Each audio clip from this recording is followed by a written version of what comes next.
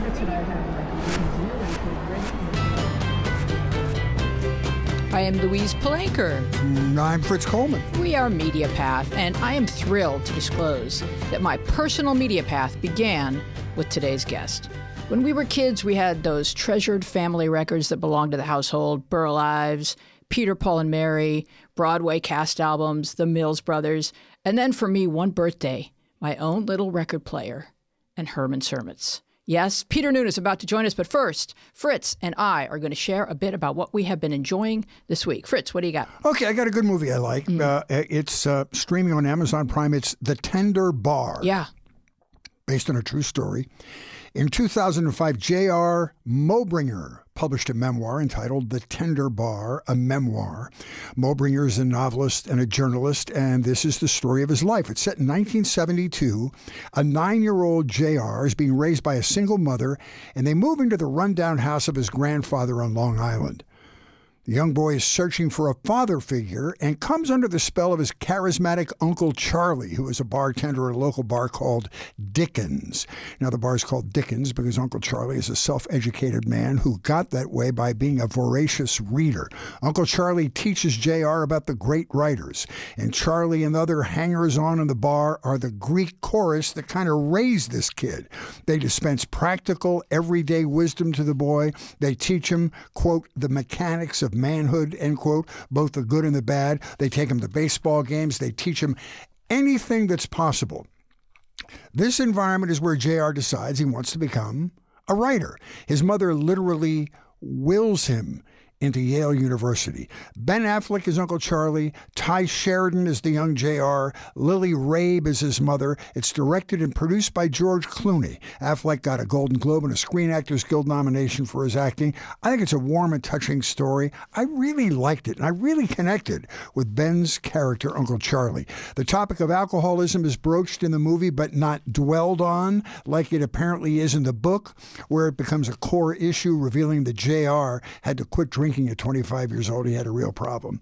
You know, being brought up in a bar might have had something to do with that. J.R. Moehringer won a Pulitzer Prize for one of his magazine pieces. I was very moved by this movie. I loved it. And apparently growing up at a bar can turn a young boy with straight black hair into a young man with curly blonde hair. See how that works? So there's something in the chemistry Alcohol there. messes up the No, genetics. it's the actors are fantastic. It's great. It's warm. And I love a piece that shows human warmth, because there's just enough cruelty depicted on TV. Oh, yeah. And so this is a special He was a piece. great uncle. God, I wanted him as an uncle so bad. Yeah, Ben Affleck is awesome. So I've been watching Maid on Netflix. I haven't seen it. Yeah, so it's a series. I have been very much enjoying this show. A young mother named Alex, outstandingly played by Margaret Qualley, leads an abusive relationship with zero money and one toddler. She turns to housekeeping to scratch and claw her way beyond homelessness and despair, and to provide a safe life for herself and her child. Maid is a limited series created for Netflix by Molly Smith Metzler. It's inspired by Stephanie Land's memoir, Maid, Hard Work, Low Pay, and a Mother's Will to Survive. Alex's high-wire heroic resilience is especially precarious and impressive in light of the absence of any parental safety net. Her family is impossibly turbulent, with a violent father who is busy raising dysfunctional family number 2, and a nutty, hippie, untreated bipolar mother delightfully played by Margaret Qualley's real-life mom, Andie MacDowell. Maid accurately depicts how agonizingly difficult it is to extricate yourself from an abusive relationship. Abusers either know exactly which emotional buttons to press, or they will often versatilely hit every note on the piano. Outrage, shame, guilt, hysteria, threats, pleas, affection, anguish, fear, help, passion, to find the one that will get you to turn that car around. When you have a little kid together, those tactics are exponentially more powerful. The writing is crisp and smart and funny and full of timeless wisdom, such as Alex's mother Paula proclaiming, "I am in nature, in our ancestry, in the ferocious lineage of warrior women that have banged on the drum of life as a collective." How old is the kid that says that? No, that's the mom. Oh, okay. The kid, that would be really cool. If a 2-year-old said that, I'd be like, wait, hold up, stop the train. So yeah, that's the kind of writing you'll find. It's just really delicious. Lots of quotable stuff and good wisdom. Sounds wonderful. And it just shows you how difficult it is once it's like sort of like show this to any girl who's having sex maybe too young, because sex makes babies. And then once you have a child, it's just that much more difficult to fulfill your own dreams. I think, we should have learned how to sustain our own adult lives before we start to raise one. Mm-hmm. Maybe that's the good point. Are you ready to welcome our guest? I can't wait. Yeah, I'm excited. Peter Blair Dennis Bernard Noone has a lot of names and talents.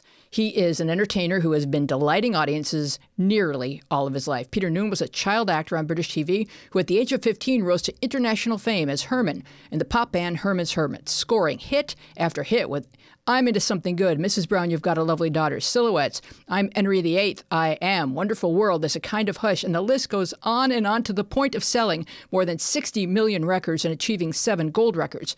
Peter Noone has starred on Broadway in The Pirates of Penzance. He's enjoyed a recurring role as Paddington on the CBS daytime drama As the World Turns, and his loyal fans, known collectively as Noonatics, will attest that he is the most handsome and charming man to ever guest star on this podcast. Please welcome Peter Noone. Thanks for having me. It's wonderful. So is it an honor for you to learn that you are, well, I'm sure is the case with so many people, for you to learn that you are their first record in their record collection? That's, I remember the first record I got in my record collection. So that's kind of a big deal, I think, to be the first record in somebody's collection. Mine was Danny and the Juniors at the Hop. There you go. Oh, yeah.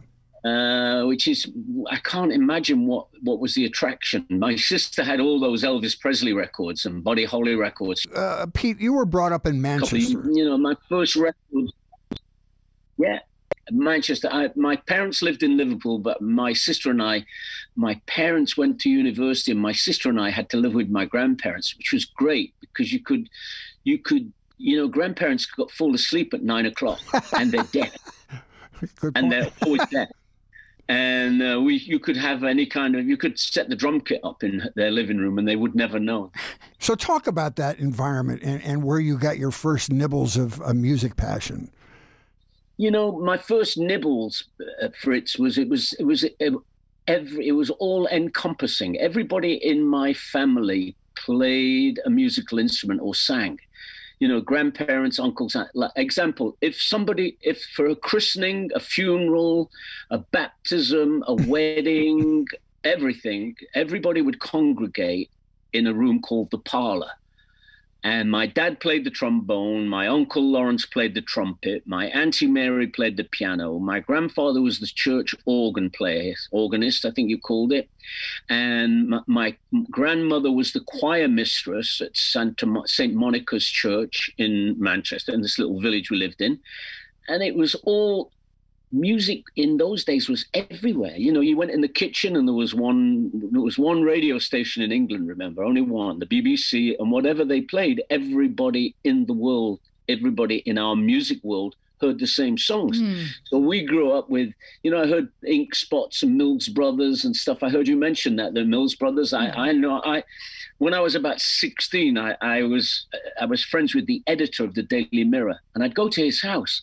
And he was like in shock that I knew all this music because my family played music. My grandfather bought the sheet music. If we liked a song like Fats Waller, he would go and buy the sheet music. We didn't have a way to buy a record. They didn't have a record player. So we learned at the beginning what was on the radio. If we liked something, we would go and buy the sheet music and we'd learn to play it. And so there must have been something about the BBC or Radio 1 or whatever they called it in those days, because it was the seed that allowed all the great British rock guys like the Stones and Led Zeppelin to introduce American children to their own art form, which was blues. And you must have been hearing it somewhere in England. All music in England was created, all popular music at the time was American. all the Broadway show. Think about it. Once upon a time, everything came from America in the entertainment business. All the movies came. We had those cute little English ones in black and white that we loved. And in America, you had the Alex North kind of soundtrack movies. But most of it, like all the Sound of Music, everything came from America. Elvis Presley, Frank Sinatra, everything before them, Nat King Cole, Ella Fitzgerald, everything the English people grew up with was Americana. But then you took the recipe and added your own ingredients and sent it back over to us. Mm-hmm. Well, the only added ingredient was, I think, enthusiasm. What happened is, really, I think what happened is very quite like the 50s now in America, that people are kind of not that energetic. They're not coming up and saying, hey, I got a new record. There's none of that going on. Hey, man, we got a record. So we were very enthusiastic. And, that was why we were called, that's where the word enthusiast comes from. Mm. And all those people, like the reason the Stones had all those blues records, because they found a niche to become enthusiasts. Some people went train spotting and collected car numbers, mm-hmm. and some people collected stamps. Some people collected girlfriends. We collected Buddy Holly and the Crickets and the Everly Brothers and Roy Orbison, and no English people in there. There's no English people in my record. Yeah, I mean, and that's even like you said, you named your band after something that you thought was American because you loved everything American. But what I'm wondering is, like, you're saying that there was music, everyone in your household, everyone on your block had an instrument. But Everybody did people recognize something remarkable in your talent at a young age? Yeah, well, I was a persistent little shit. And the pushy little guy. All your friends at school hate the pushy guy. You know what I mean? Like I once heard somebody say, I was 16 before I realized that being able to play the piano, accordion, and tap dance at the same time wasn't going to get me a lot of girlfriends. but I was really into it. I took a record player to school, and at lunchtime we would play records in the schoolyard, and at nighttime we found Manchester is a pretty dismal place. We found an underground passageway that you could go in, and you could play a little record player with a battery that you take the lid off and play music. And we created a kind of scene. And I shouldn't really say this, but the world seemed and was incredibly safe for young people. Mm-hmm. Our parents could let us be independent and do whatever we want because nothing bad ever happened in our neighborhood. I think everything bad had happened. They had saved they had saved the world, and they had won the war, and they felt like, let's have some kids and live. Yeah, but independent. They gave us independence. Like, for example, my sister and I, in summer, we'd cycle 60 miles. Our parents would say goodbye to us in June, and we would cycle to my grandmother's, and we would go home in September to go back to school. Wow. And they'd get a postcard, a fun postcard. Rain, terrible weather, wish you were here kind of thing. That was the only contact. My grandmother didn't have a phone. She lived in Wales. She had no phone, no running water, no electricity, no gas, no services. Wow. And, my sister and I would go to the well. We didn't think anything of it, but we were safe. Mm-hmm. We could wander around on the beach, and there were no weirdos. And any weirdos that came anywhere near us, my grandmother would beat them up. They would be beaten up, and they were once some big kid hit me, and she went round to his house, and she held the father and made me kick him in the ghoulies. Oh my goodness, wow. That's a problem solver. We were totally safe, and the idea, and the music scene. You could go to the Cavern, like when you were 13, your sister could get you into the Cavern in Liverpool. There was no alcohol. Mm-hmm. There was a sense that there may be drugs, but there was a big guy at the door who wore a tuxedo, who was an ex-wrestler, who saw trouble before it got into the club. It's before the police got involved in managing clubs and everything. So these people knew who the trouble was. So they never got, all the fighting took place outside the club. Mm-hmm. And all the kids inside, there was no alcohol. Everybody danced. The girls were on one side, the boys were on side, and everybody was safe. And then it all grew into this fantastic scene for young people that the idea that we could go out at night and be home by 9 o'clock and have been, see, the cavern had a thing called, Fritz, the cavern had a thing called the Junior Cavern. So there's 3 different gigs you could get there. And like I said, I was very persistent.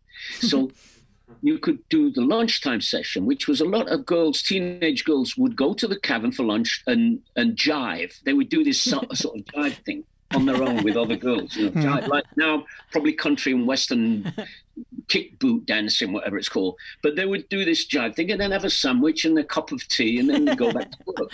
And then there was the Junior Cavern, because the government had decided that they would support music not as an art form, as a way of keeping kids between everybody's mum and dad worked. So kids from 4 o'clock when they finished school until 6:30-ish were in this danger zone. So there were all these youth clubs, and the cavern was one of them. So Herman's Hermits, or whatever we were called at the time, I think we were called Pete Novak and the Heartbeats. The guy who booked the cavern called Bob Wooler, and he liked us. He didn't like our music at all, but he liked us. And so we'd do the lunchtime cavern, and he'd say, stick around for the Junior Cavern if you want. And we'd say, oh, we'd love to. And bit by bit, we weaseled our way, just by being there all the time, into playing there 3 times a day, which is kind of like the Beatles at the Star Club in Hamburg. You know what I mean? We got to play a lot. And we realized, really, I look at the date sheets because, you know, it's interesting to look at the beginning. And we worked every day almost. If we didn't have a gig, we play somewhere for free, like my sister's hairdresser's birthday party or something. You know, we were just a really busy, hardworking band. And because of that, our turn came quicker than it should have, probably, because what happened was every band in Liverpool and Manchester had been signed to a label, except for Herman and the Hermits. You were still kids. And so it was our turn. It was like Seattle with Nirvana and all those bands that came out. So now it was our turn. And there just wasn't anybody between us and the record deal because it was our turn. But we were only 15. Yeah. So they were the first professional band that you were a part of? Usually the story is that, you know, like all the Beatles were members of 2 or 3 bands before the Beatles formed, but this was your first professional experience with these guys. Not really, no. It might have sounded like that when I tried to take credit, but there was a band. First of all, we had a band, and my grandmother was in it, which was not good because she had a washboard. And she had a pretty good groove. She was pretty musically inclined. So she was the percussionist. And we'd do American songs that were made famous in England by a guy called Lonnie Donegan. Yeah. Cumberland, 15 miles from a Cumberland, yeah. And I could do a pretty good kind of country and western accent. So I was the lead singer in that band. And then there was a band called the Cyclones, and we played instrumental music. And one day we were learning this song. I think it was called Apache or something. FBI down, da da da da da da. And one of the guys in the band said, "You know what, Peter? You're never going to get this, are you?" And I said, "Well, I'm going to keep trying." And he goes, "Maybe you should be the lead singer." Oh, that's funny. See, that's around when everyone's voice is Stop changing. playing the guitar and be a singer. But So, right there, everyone's voice is changing, and you don't know where everyone's going to land. And probably as soon as yours. I was landed on My Boy Lollipop all the time. Now, where would you go to work out the harmonies? Because that's one thing I noticed about your records is you guys had pretty tight harmonies. Well, you know, everybody in those days lived in one room or a van. Most of us lived in a van. Like, I know the Beatles for a long time lived in a thing called a van, and we did. And in the van, we would practice other people's songs. Remember, we didn't have our own songs, and neither did the Beatles at the beginning. So we would learn the Everly Brothers songs, and you'd copy each other's part. No, I'm going to sing the Phil part, and you sing the Don part. And we'd slowly switch each other's parts. You know, your voice is better on the Don part here and there. So we loved that was part of the deal. I mean, if you think of those bands at the time, they weren't like the Hollies were originally an Everly Brothers cover band. They just did Everly Brothers songs. We tried to do Everly Brothers songs, but we were more drawn to romantic Buddy Holly and the Crickets. And and My Boy Lollipop. And while we were growing up and practicing and living, a day in the life of Herman's Hermits, or Herman and the Hermits before we changed our name, would be that we would get up in the morning and we'd go to a rehearsal place, and it was Steve Titterington's house. And his sister was a police officer, so we could make as much noise as we want. We never got. And it's really, it was an amazing situation because we could practice for 10 hours. And people must have been complaining, but they couldn't do much about it because we had a cop in the family kind of thing. So we rehearsed a lot, and we would rehearse one song all day. And that night we would find somewhere to go and play it, like Collingwood Youth Club or little youth clubs all around. Remember, there's 800 bands in my street by now. Right. But we were always pushing into little situations. And we would play the song, and if it didn't go down well, we'd drop it. And the next day we'd find another song. I remember we did Ebb Tide, and it didn't work out. Here I stand. And who were the contemporary bands at your time? Because the Beatles were a little ahead of you, going to Germany and doing the Liverpool thing and then going to Germany. But who were the guys who were playing, say, the person that would play or the band that would play with you at night at your gigs? What we wanted was we'd see Wayne Fontana and the Mindbenders, because he was a young guy and he was very good. He was entertaining and he was a good singer. So he would always we'd see him at the Oasis in Manchester. In Liverpool, I liked the Undertakers and the Escorts and the Big Three and the Searchers. And the Searchers were kind of a bit lightweight compared to the other ones because they had 5 singers in the band and they could do, folk music and rock and roll and that American Coasters thing, Love Potion number 9, Sweets for My Sweet, Sweets for My Sweet, Sugar for My Honey. So they were very entertaining because there were 5 people in the band singing. They had a big repertoire. And we and Jerry and the Pacemakers were like, he was my idol because he was funny. He was a funny stand-up comedian. And I don't know if you know, the Beatles, before they made it, were really funny people on stage. They all had this great, it's a magic. I got a ticket from the show. I went to see them August 1963. And they'd just come back from Germany. And they had a new drummer. And one of the guys with me during their show quit show business. They were so good that he decided that he could not be a competitor. I can't. Wow. I'm screwed. I'm done. And he left the band. But the thing that was good about them was they had this great interaction between each other, as if it was kind of non-theatrical. You could see that they were enjoying being with each other, and it was just this great kind of football team, English football team. And you liked that idea, and that attracted me. And I decided that my band would have that going on, that we would all inspire each other during the show. I mean, if you look at those old Ed Sullivan show, you see us looking at each other like, isn't this great? Yeah. You can see that look on our face. Can you believe this was the bloody Ed Sullivan show? H-E-N, why are you joking? So there was that kind of thing that we'd learned from the Beatles and Jerry and the Pacemakers, because he had a brother in the band as well, Jerry. I love them. Ferry Cross the Mersey. Great.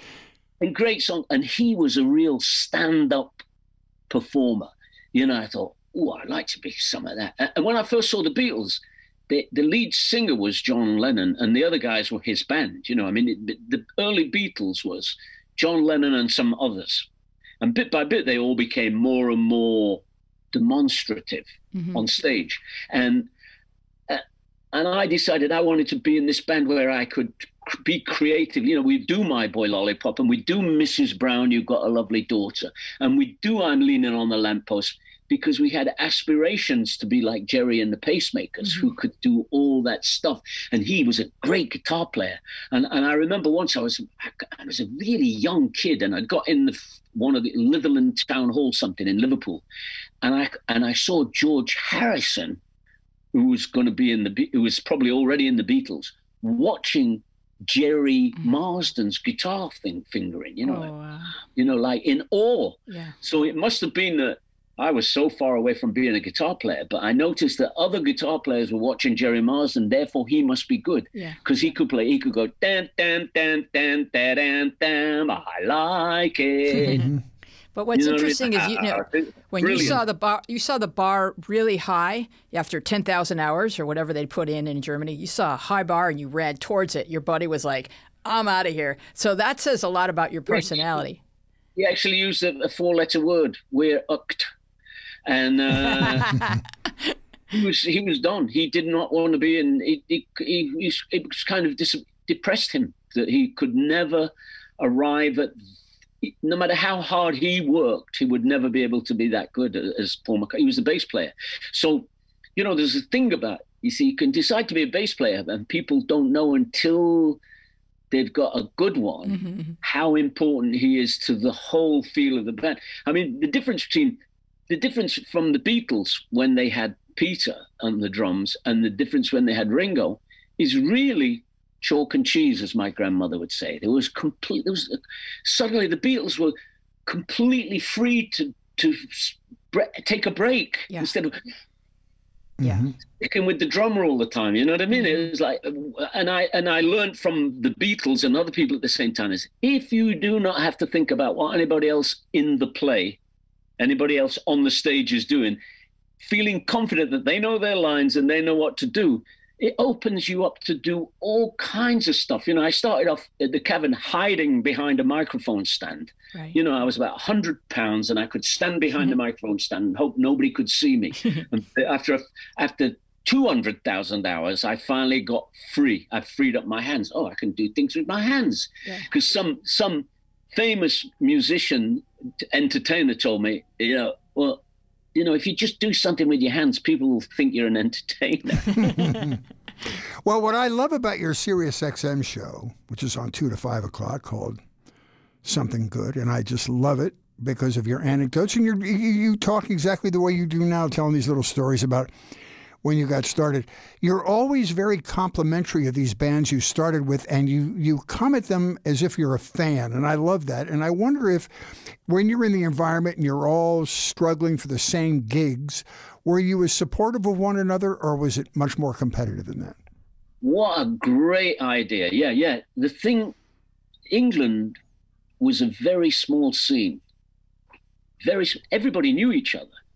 And if you didn't know them, you knew what they were doing because somebody else would tell you. People forget, it's like over time, Fritz, you realize that you knew people. Like I'd be in New York and Jack Bruce had a new record out. And Jack Bruce was in a load of bands. And he reminded me that in 1963, he'd seen Herman's Hermits get in a fight.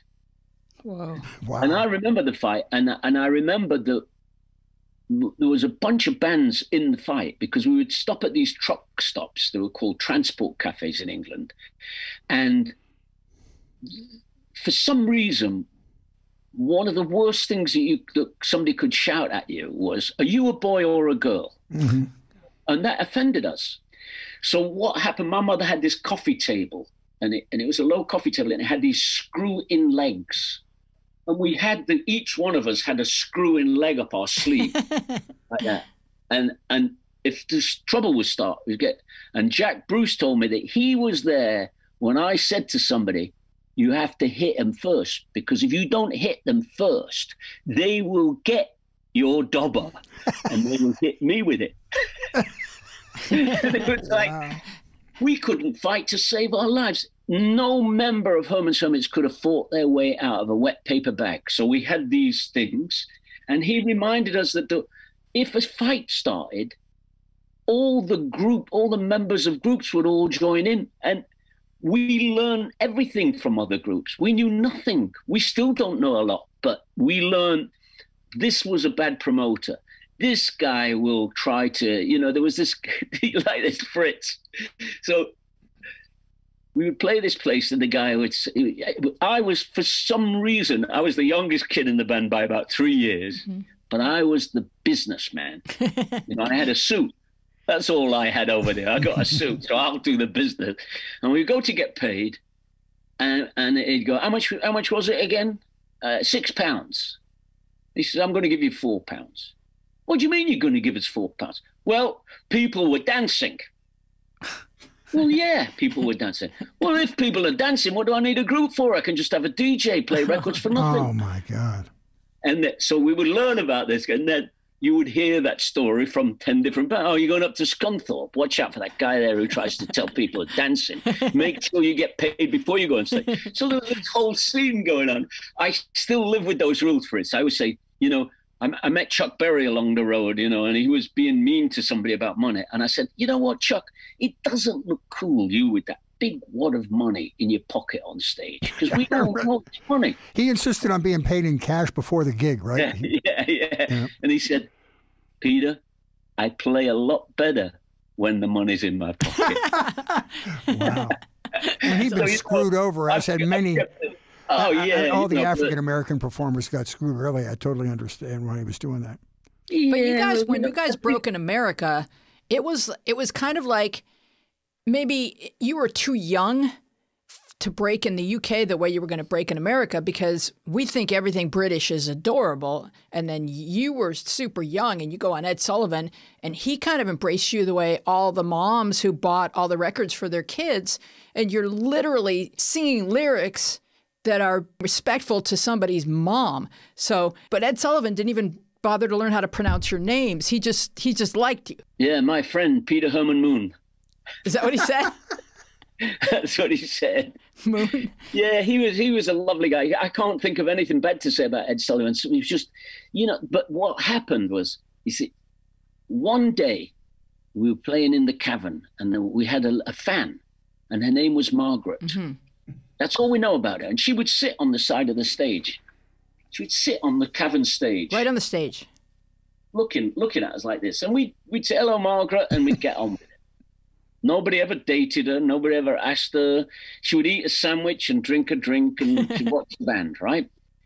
And then a week or two later, she came with a friend. So now there were 2 of them. And then 5 weeks after that, there were 10 of them. And then suddenly there was like 30 girls. Margaret is a social media influencer. Then we had a hit record.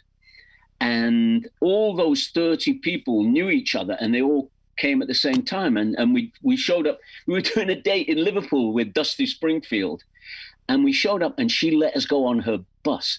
You know, we were not welcome on anybody's bus, wow. Certainly not a diva bus, you know. And it was just a bus. It wasn't a posh bus. It didn't have a bedroom or anything. She said, you can use the bus, just don't use the room in the back. Mm-hmm. And no smoking, which was unheard of in the 60s. Everybody smoked. The only person in England who didn't smoke was Dusty Springfield. Got it.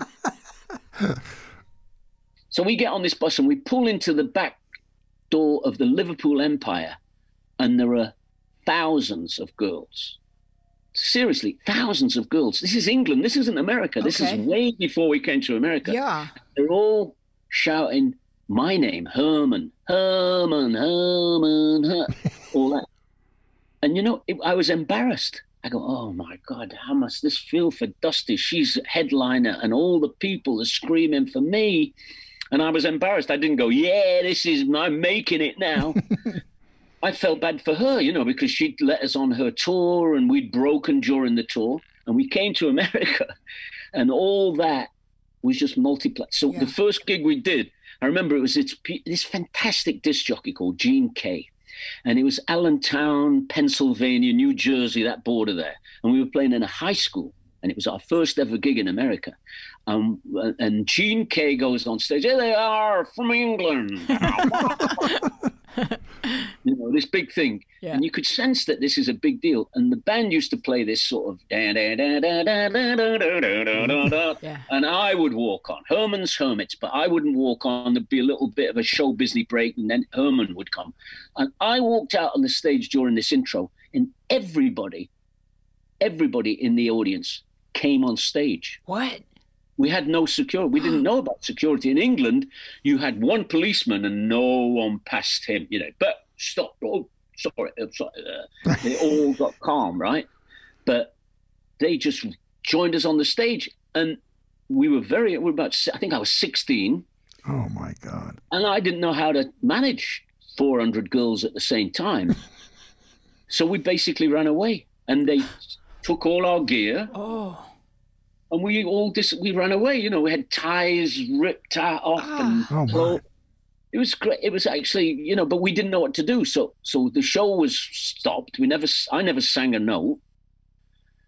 We lost a load of gear, and then we went on to another day. And the next time we said we need a couple of cops at the front, you know, and then 10 cops. It just grew. It's kind of like that. And, you know, it is. Once I was doing this gig with an old African-American lady, and it wasn't very busy. And she said, the end looks a lot like the beginning, doesn't it? Oh, wow. So when you did your first tour... It wasn't the end. Fortunately, it wasn't the end. When you did your first tour over here, did you tour alone as Herman's Hermits, or were you with other bands? Yeah. That first one we did, then we got really lucky. So Dick Clark had a thing called the Caravan of Stars. Yeah. And we had an agent, and we got this agent because we said, who've you got? That's all we knew how to say to an agent. You want an agent? Yeah. Here's an agent. Who've you got? Mm-hmm. And this agent said to me, I got Freddie Cannon and Gary U.S. Bonds. Mm-hmm. And, you know, I almost fainted because those were the two most important acts in my world. Oh. You know, that was 10 Beatles was Freddie Cannon. Yeah. And 100 Rolling Stones was Gary U.S. Bonds. Yeah. And we signed with him. And the first thing he got us was 84 dates on the Dick Clark Caravan of Stars, direct from Britain, you know, British invade, whatever they say at the bottom. And we started as the opening act on this show. And it was Little Anthony and Imperials. Oh, my. Our heroes, Bobby V, Freddie Cannon, the Ike and Tina Turner, the Arquettes, the Detergents, the Shangri-Las, all on the same bus. Whoa. And we got on the bus, and during this bus ride, see what Dick Clark had seen was he saw that I'm Into Something Good was in the charts. He could get us for $500 a night, and no expenses paid, just $500 a night, and then, you know, no hotels, no food. Oh Lord! So we thought that was a good deal compared to English money, and there's 84 of them. So, you know, I go, $17,000, lads. Woo, let's start. Not realizing 84 days is a long time, and by the time you paid the agent and everybody. So we started off in these little, like, high schools and high school stadiums, you know, that room where they play basketball. And bit by bit, it moved into stadiums because we had 3 records in the top 20 during this tour, because they would get me up, Fritz and Louise, every morning they'd get me up at 4 a.m. and take me in a station wagon to a field with a huge antenna in it, where I'd go and meet Big the Bop of Gene, whatever his name was, the morning. Hey, Big Bop of Gene. Here is from England, Hermit. You know, all that stuff. And I would do promotion. And what I was doing was promoting Dick Clark's show that night in Roanoke, Virginia, for example. Mm-hmm. But I was also promoting Herman's Hermits. Oh, he's got a cute accent, you know, and all that stuff. And bit by bit, the band exploded. And one thing we had going for us that none of the other people had was that I'd made some weird decision, like when I was 16, that I would sing songs with my own accent. I wouldn't do I wasn't going to do that, because that would make me sound like Buddy Holly, and there's already a Buddy Holly. So I'll do Buddy Holly songs with an English accent. Why do you miss when my baby kisses me? And it'd be even more charming, and then it'll be me. And we had a PR guy, 2 acts, the Rolling Stones and Herman's Hermits, a genius guy called Andrew Oldham. And he decided that the Stones were going to be the bad boys of rock. And he said, and you guys, you can be the good boys of rock. I said, it's going to be tough on Mick, that having to pretend to be a bad guy all the time. You know, it's a full-time job, that. He said, well, how about you being a good guy? I said, we don't have to work hard on that. We're already good guys. We don't have to pretend to be nice people. I'm sorry, it's so boring, isn't it? I know that's boring for a PR person, but we never did anything. You know, we've never been... See, that's what got the parents buying the records for the kids. That's what's got you in the door. And I know, for me personally, and I'm sure everyone can attest to this, when I go around the house singing your songs, I do sing them in a British accent. Good. I like that. That's how you learn them. That's how you sing them. That's right. Henry. Exactly. You know, that to me, when I read your background, first of all, one of the great business decisions you made is your first two managers were also songwriters. That seems like you're saving a lot of money doing that. They made a lot of money. They weren't good songwriters. Oh, there we go. But the other thing I enjoyed learning was that you have an uncanny ability to pick the right songs. For instance, Carole King wrote Something Good, right? And tell us how that song presented itself to you. You know, I once again, I can't take credit for something that wasn't me. We had a producer called Mickey Most, and he and I, for some reason, it's like Jimi Hendrix and that guy who produced the Jimi Hendrix records. Although we're Chaz Chandler? Pardon? Chaz Chandler? You mean the guy from the Animals? The guy who produced them. I can't remember his name now. A South African guy. Oh. And Mickey and I hit it off. I'd say to Mickey, you know that reverb on Walk Right Back by the Everly Brothers? And he go, oh, you mean this? Oh, yeah, that's it. He knew how to make records with the Animals as well. He made all those great records with the Animals where he found exactly the right song for Eric Burdon. And he found I'm Into Something Good. He said, I got this song. It's by Earl Jean. Learn it and come and record it. And we came in and we listened to it. And I admit it now. We thought it was a surf song. We thought, oh, it's like surf music. And we couldn't play it. And Mickey had a friend called Roger Webb who had the Roger Webb Trio, who was a piano player. And he's got this, Roger, you know anything about surf music? And he goes, well, let's hear the song. And he goes, did it. And he made it into what we thought was a surf record. And it was just a great song, remember? And then soon after that, we had a song in our show called Silhouettes.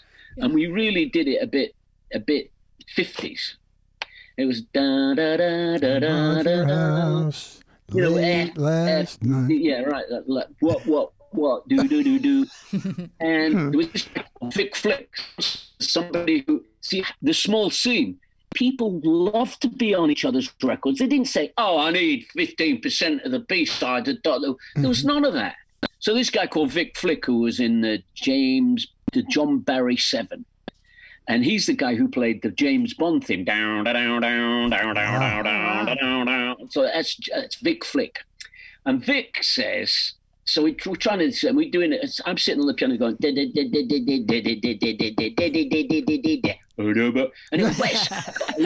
I got a lick. And his name is Vic Flick. Yes. Oh my God. I got a lick. Vic Flick's got a lick. So we're going, da da da da da da da da da da da da da da. So once again, somebody from nothing to do, I think he got £9 for the session. Wow. He's the person who made that song into a hit because the song was already around. Anybody could have a go at that, but he came up with it. That made it into a 60s song. So catchy. Then, bad news, the next record, Sam Cooke gets murdered, shot dead 5 times by accident in a parking lot in New York. Yeah. And in Los Angeles, and Mickey calls me. He says, Sam Cooke's been murdered. We're doing a tribute. Eric Burdon's over here. And we're doing Bring It On Home to Me. Oh. And I can hear Chaz. Yeah. I said, well, that's nothing like Lou Rawls.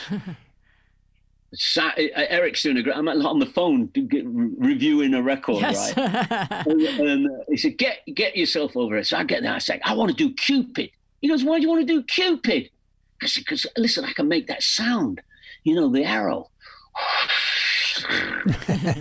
He said, that is the worst thing that's the worst idea I've ever heard. I'll be, listen, Peter, don't know much about history. Yeah.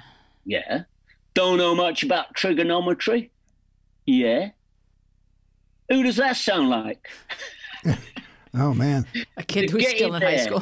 Get in there and do it. It's called Wonderful World. Don't know much about history. Yeah. Don't know much biology. And I walk in the room, and there's Jimmy Page on guitar, and he goes, "Hello, Herman." Hello, Herman. What's your key there? I said, I don't know. I've never sung the song before. I don't know what key it's in. I only just know a bit of it, because I bought the record like 8 years ago. And he goes, well, so he says, okay. So we go run through it one, da da da da da da da da da da, and he goes, it's boring. Jimmy says, it's boring. Wow. Let's cut the intro in half. Da da da da da da da. Don't know much about. Right. Okay. Well, we all get the message. We're all in on it, except the drummer, who is the most famous drummer in England.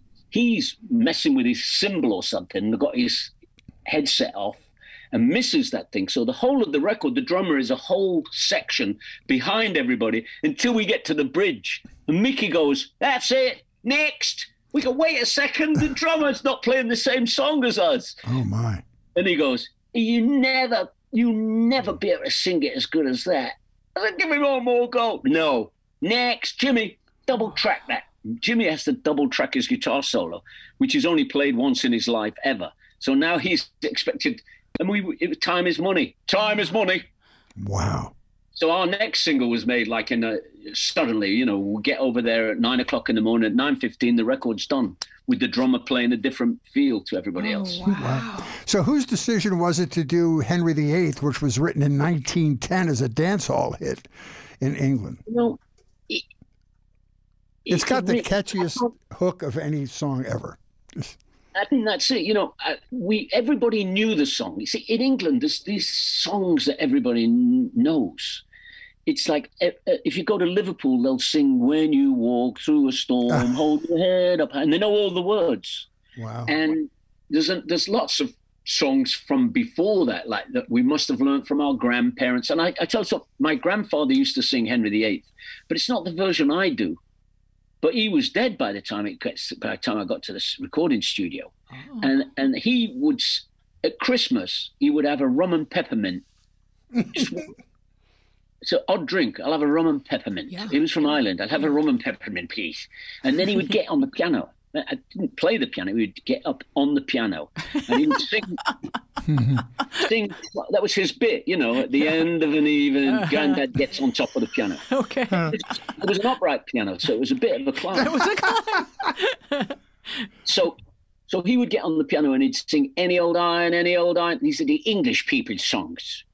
Okay. These songs are for the English people, and there's some English people here. Because Irish people they're not necessarily fans of English people. So he would sing all these Any Old Iron, which is a song from the war when they collected iron from steal your gate because they needed it to make weapons and stuff, right? So they'd take your gate and anything that was iron, the railings and everything. So he'd sing this song, Any Old Iron, and we'd not know what it was about, but we'd all join in and sing all the words. Sometime and then he would sing this song called Henry VIII, but he sang it like, I'm Henry VIII, I am Henry VIII, I am. I got married to the widow next door. Different tune and everything. So we get in there, and Mickey goes, we say, well, we've got this hit, Mrs. Brown, you've got a lovely daughter. We need a follow-up for it. So I said, what's a song that we all know? And we go, lean on a lamppost. I'm leaning on it. Yeah, that's pretty good. Then what else? I go, well, we all know Henry VIII. And Lex, our guitar player, says, and I'll do like a Chuck Berry intro on it. We'll make it kind of modern. And I've got, but modern isn't Chuck Berry. Wouldn't it be more modern if you had like a Paul McCartney bass on it? No, Chuck Berry. And there's a kind of that sinister thing where a group grow into something special by each taking a bit of energy from the other person. So, right. And then he says, and Barry can play chuck, and so we start singing it. And of course, as everything, all our songs are kind of in the moment. They have their moment, and if you lose that moment and move on to another thing, it doesn't ever recover. It's like, anyway. So we can't recover the moment. So we start playing the thing. And Mickey's always recording everything. He always recorded everything. And he probably didn't know it was recording. He just, if the machine was going around like that, didn't know what any of the buttons did. Maybe your granddad had sat on it. So he records it. And when we get past what's the first, letter A, letter B, we ain't in that world yet. We're going first bit, second bit, chorus, bridge, chorus, ouch. You know, that's the way we work. So at the end of what's the first verse musically, which is really the chorus, I say second verse same as the first. It could have been do wacka-doo, wacka-doo, wacka-doo. It could have been anything that big band people said to each other. Like my dad was in a band with his brother, and they would pass messages to each other. Do wacka-doo, wacka-doo was one of the messages.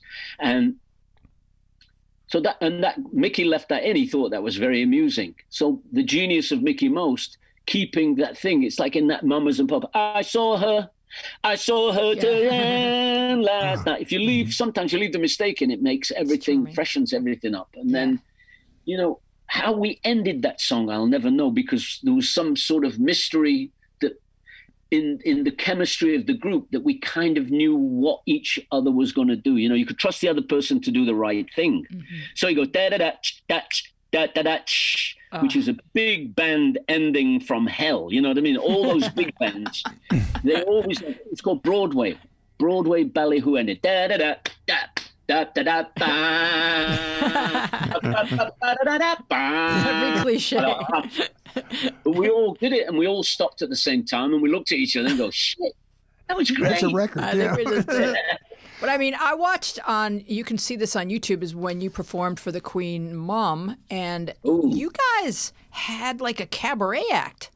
Can you believe it? You know, we thought it was live television, you see. That they would do this thing that they would say, this is a live television. And sometimes 30 years later, you found out that it wasn't really live. Somebody at the BBC or whoever had a tape of it. So 40 years after we did it, maybe more than 40, maybe 50 years after we did it, somebody shows me a copy of that, and I'd never seen it. And I was totally in shock. And I called the living members of Herman's Hermits, and I said, did you ever see that Royal Command performance? And they go, no. I said, well, let me ask you, before you see it, did anybody, like a manager or a road manager or your mum or somebody you met, tell you were absolutely brilliant? I go, no, not even your mum. Oh, nobody said anything. I said, that's why we quit. We quit because we thought we were doing all this great work, and it wasn't good. It was great. It was great. It was amazing. Great. I mean, the Hermits had never wanted to be dancers. They danced under pressure. You know, you have to pay extra. You have to pay extra for that dance. And they were It's got it all. It's got it all. If you're listening to this at home, go to YouTube and put Royal Performance, Herman's Hermits, and then call me. Okay, go ahead, Fritz. But I'll tell you what I'm astonished by, and you know, it's not like you're starting your career. Your touring schedule is insane.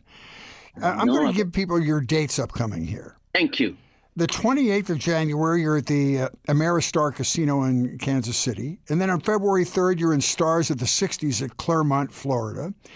Then 6th, you're with the Hermits at Tomball, Texas. And this goes on like you're not off for longer than 3 days at a time, all the way through August 22nd, where you're going to make your first appearance at the Wisconsin Dells. This is an insane schedule. You're not a young man, Peter. He's pretty young. We like 118. The magic number is 118. Man. And we got 72 of them so far.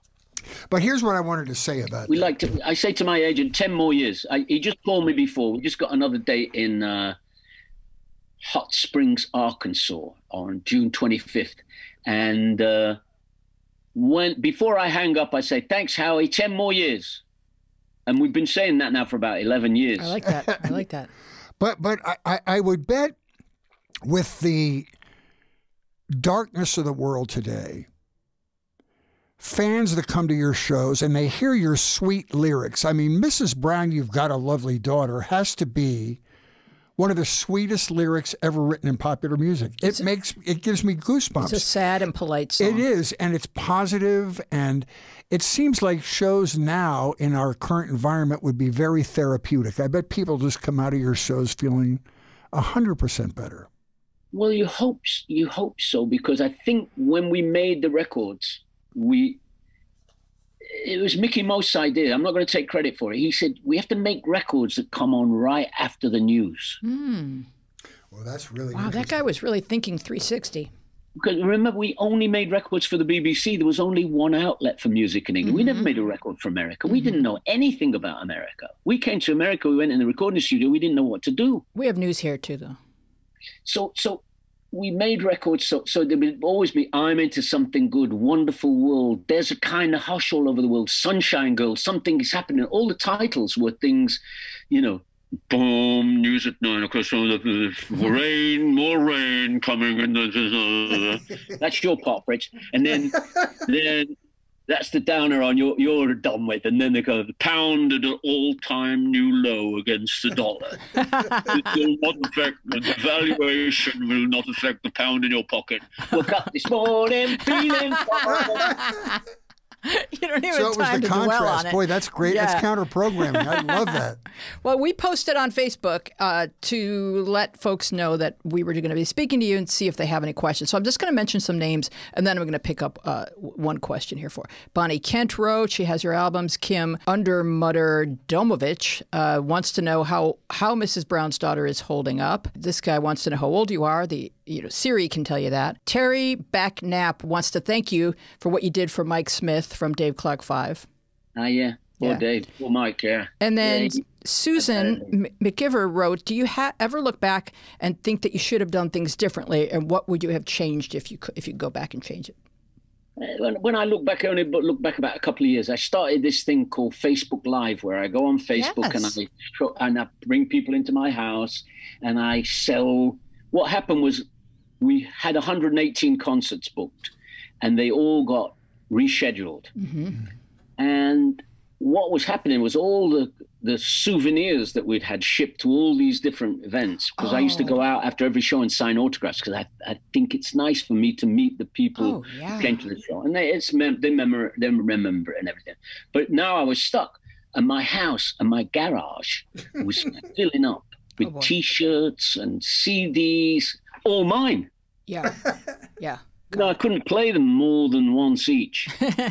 So I started this Facebook page, and I would sign autographs and sell CDs live.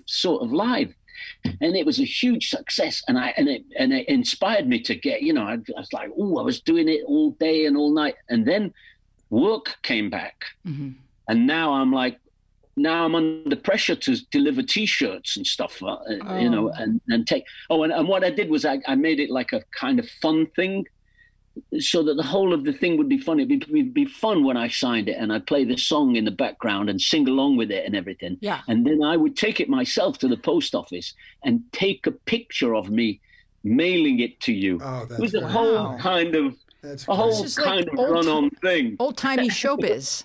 Virtual autograph signings. Yeah. But if there are 3 people in America that haven't heard your show on Sirius XM on weekends, Something Good, you are honestly one of the most entertaining people. And the fact that it's all sound and no visuals makes it even. I love the theater of the mind aspect about it, because you do great voices. You're like a stand-up comedian, and you have the best anecdotes. I remember one day you were talking about the crazy world of Arthur Brown, who had that song Fire. And I think it was the longest monologue ever about Arthur Brown. I said, I hope Arthur hears this. And what a great performer he was. And you talked about him, and you talked about Georgie Fame. And I think one time, I think he had done the soundtrack to Bonnie and Clyde or something you were talking about. I mean, I love the musicology part of your show. I mean, I love the songs too, but you've got the best anecdotes. But Fritz, the thing that makes it very easy is I knew all the people that I talk about. Well, that's what makes it good. Yeah, it gives you credibility. They may not have liked me, but seriously, you don't know. It's like I think if you listen to it, I have many idiosyncrasies, but one thing that I've always did, and I call it selective onset Tourette syndrome. If I meet Elvis Presley, I have to stop myself from going, well, since my baby left me. You just do them to them. Is. Yeah. Like if I saw Arthur Brown now, I'd go, fire! It's a weird thing. So I talk about it because, you know, it was like I was walking along the street in New York and I saw Jack Bruce. And I went, in my white room, with no curtains by the station. Are you working on your Fritz impression? No, please. That was it. Don't stop doing that. I love it. That's so cool. And if you'll permit me one thing, yeah. I think we need to talk about Natalie, your so beautiful, good. talented daughter. She's so good. Who is also like a Rolodex of interesting music information, the same way you are. What did you take her on the road? What was her exposure, and where did this interest of hers come from? You know, the interest was that Sirius wanted somebody younger talking about the music from then. Okay. Other than me, which I think is a good idea because, you know, a lot of people listen to the show who aren't my age, who are at least 2 generations younger than that, you know, some 20s and that. So it's good to look at it from the aspect of looking up to it rather than I'm in it. Right.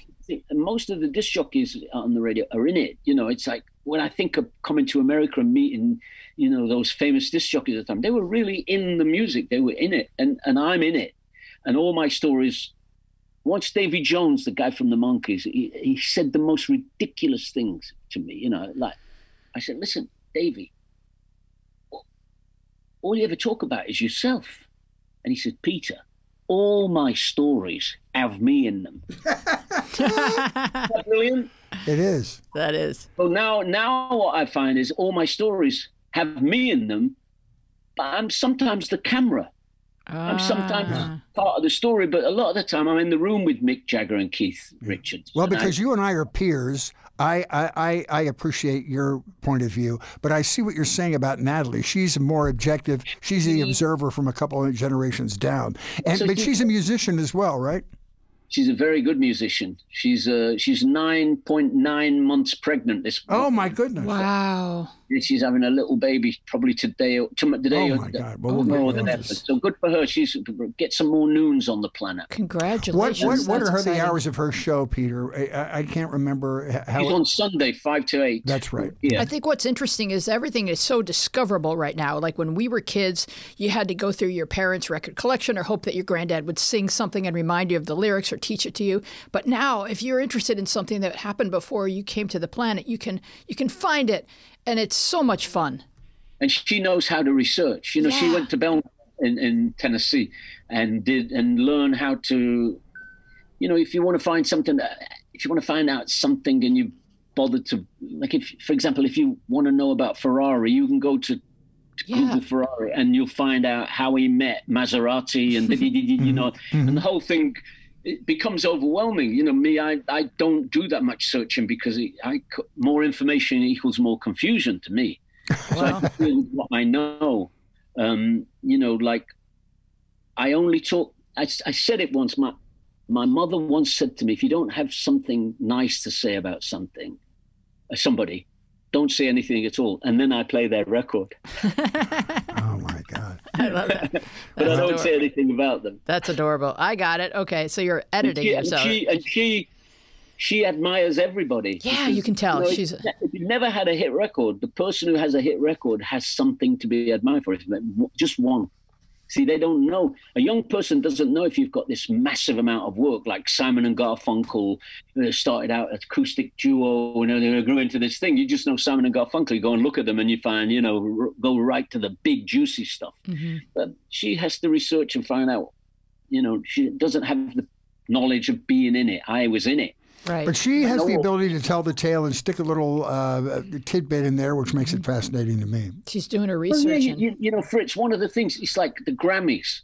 I went to the Grammys and I think me and Tom Jones were sitting next to each other. Wow. And it's Henry Mancini. In those days, it wasn't a drummer and his stripper girlfriend. It was big stars, big musical, I mean, you could say genius. Legends. Henry Mancini. Yeah.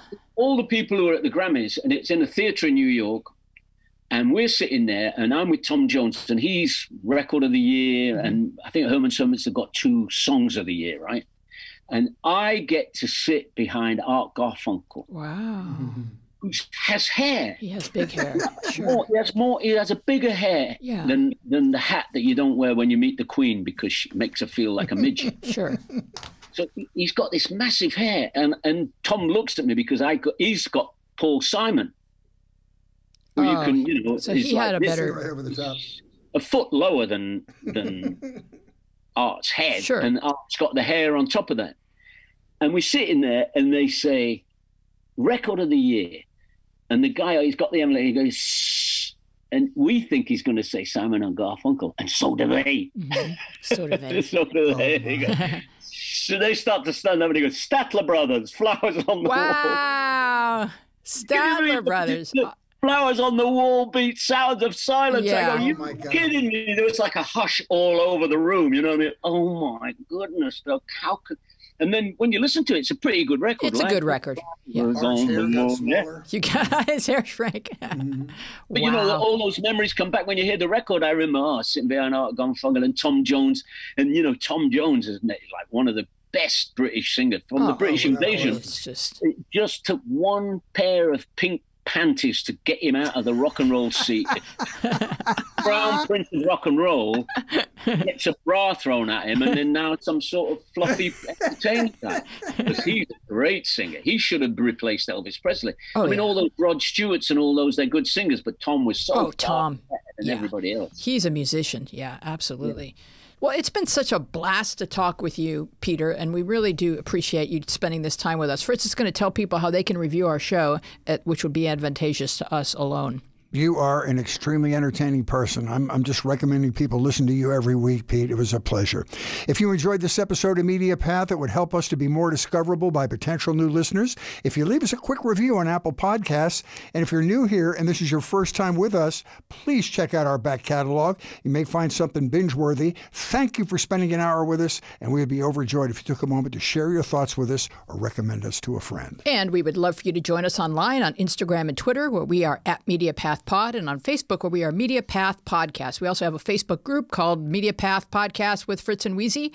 You can find full episodes with all kinds of bonus visual content on our YouTube channel, Media Path Podcast. We would love to know what media you have been enjoying. You can contact us at our social media or email us at mediapathpodcast@gmail.com. We want to thank our wonderfully entertaining guest, Peter Noone. You can go to peternoone.com. That's the correct...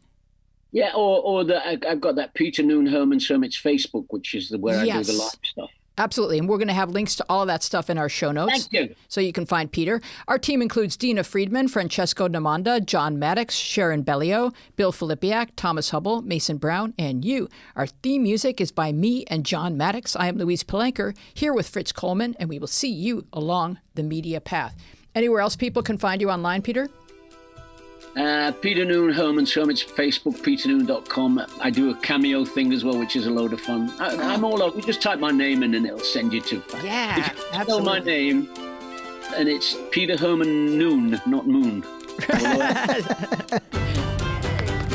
awesome. Thank you don't hang up just yet. We're going to take a picture with you in front of the TV screen with your face on it. We're going to walk over to that. Like Give us a second. Nice meeting you both. Nice meeting you. Thomas is going to tell you when to smile.